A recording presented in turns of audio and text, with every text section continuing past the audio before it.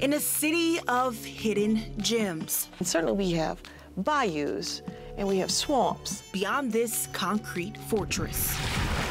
But to imagine a coastline and see the beach, that was there.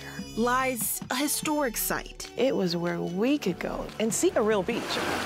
Created out of hate. Total segregation in New Orleans. But shaped into a safe haven. It was our little piece of heaven.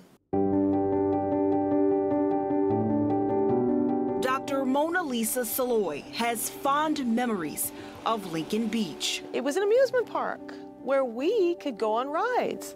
And for me, a girl from the neighborhood, it was the big pool, an Olympic-sized pool. That was a long day trip, as though you were going to another parish.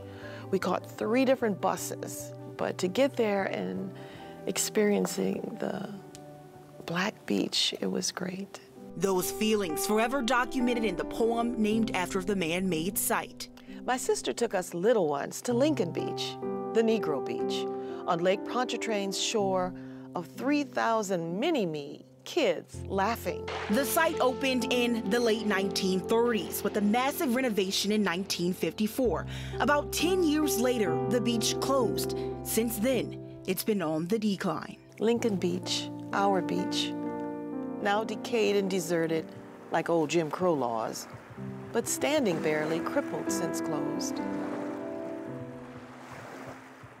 How it is today, I really think it's like a crime of neglect. That something so beautiful, people had so many memories over there that it just like shut down and let go. But there's a new community push to recreate that nostalgia.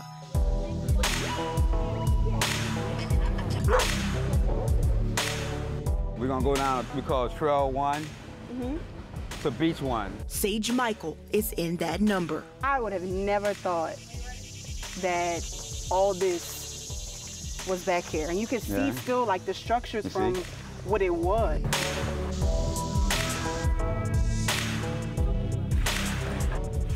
So tell me some of the work that you've been doing to kind of restore Lincoln Beach. I know you've been partnering up with a lot of different community activists and organizers as well to really kind of restore it to what it was and then some. I started cleaning up one bag at a time, partnering with community members. We say this has to happen, and it's happening. So we have over $25 million of funding in the bank, and we made sure that money is sitting in the bank. I'm so excited.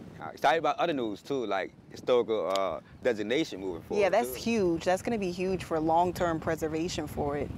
How does that make you feel? Because I know you were kind of involved in that process as well. You know, I'm goofy. I'm goofy, so I jump with joy. Why does the city need this? Why does the city need Lincoln Beach?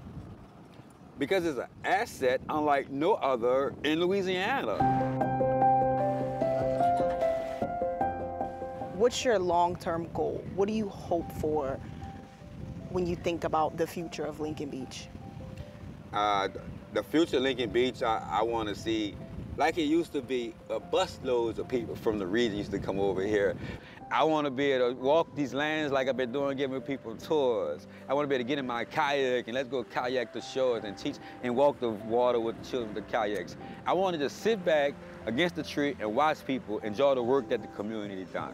That's heaven on earth for me right there. In terms of the Negro Beach, I see it as our paradise. A past paradise brought back to life.